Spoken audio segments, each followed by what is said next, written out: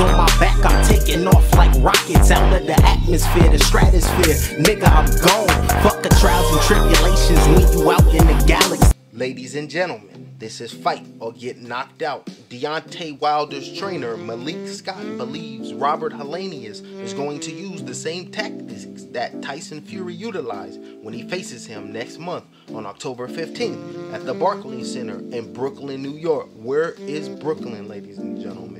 Wilder versus Helenius will be the main event on Fox Sport pay-per-view. Scott Malik says if Wilder is victorious, he wants him to challenge IBF, WBA, and WBO heavyweight champion Oleksandr Usyk next, or even Anthony Joshua.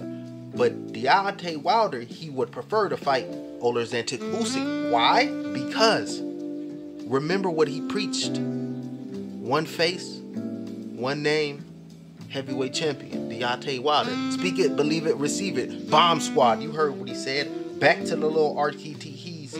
He's going to try and use the Tyson Fury tactics by pushing D back.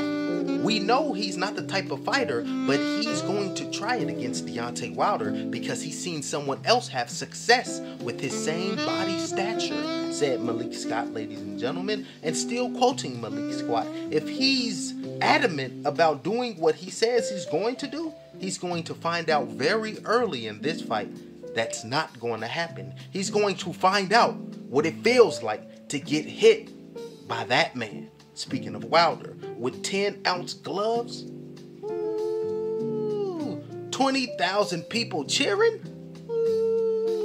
Bomb Squad gonna get lit. Bomb Squad gonna be ignited. Ladies and gentlemen, this is Fight or Get Knocked Out. Not sure